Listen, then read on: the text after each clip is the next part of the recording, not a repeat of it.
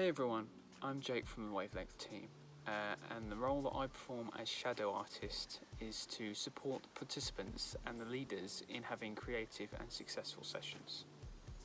Now, it's not always important that we succeed at everything we do, but rather how we celebrate the success, no matter how little, and how recognising it in others can boost their well-being and confidence.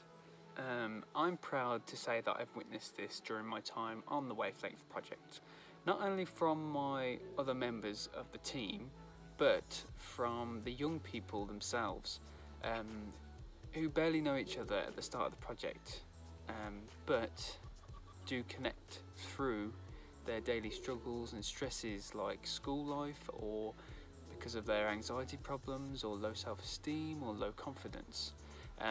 They support not only themselves but each other. If someone does something amazing while working in a little group, I've seen the young people be the first ones to jump in and say, "That was amazing."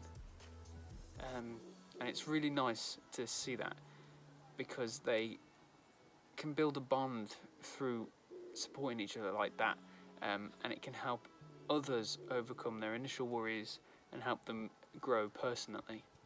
Setting a personal or musical goal to aim for, like recording a new song or working towards a planned performance date, or even learning a new instrument, can really help you focus on what needs doing and working on to achieve this goal. And once you've completed this goal, it can make you feel really proud that you've finished it with a great sense of accomplishment.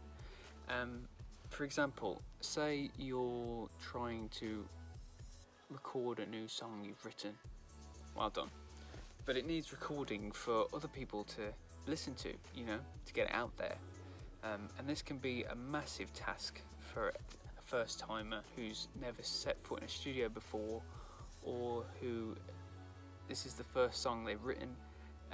Don't worry though, for any significant goal can always be broken down into small steps, aims and tasks that build up over time to achieve the goal. Taking time to think about all the little steps can be very helpful in planning out what you're going to do, and also can give you an idea of what's next, like a checklist.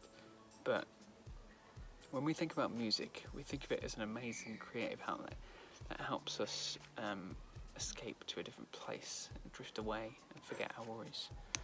However, when we try and think about goals and trying to meet them, it can be difficult, especially when other things in our lives distract us. It can be hard to focus. Sometimes overthinking and planning your music can cause a block to your creativity. I can think of several times when I'm trying so hard to get, a good bass sound, or thinking of a guitar part that I've made, but it just needs something a bit better. It can swallow your whole creative process, and if you're not careful, you can end up getting frustrated or upset with yourself, and mainly not get any work done that you plan to get done. In hard times like this, there's a few things that I find helpful. You need to give yourself a break. Like, take 5 minutes, have a breather, put the kettle on, make a drink, take yourself off topic. Go talk to somebody about something else.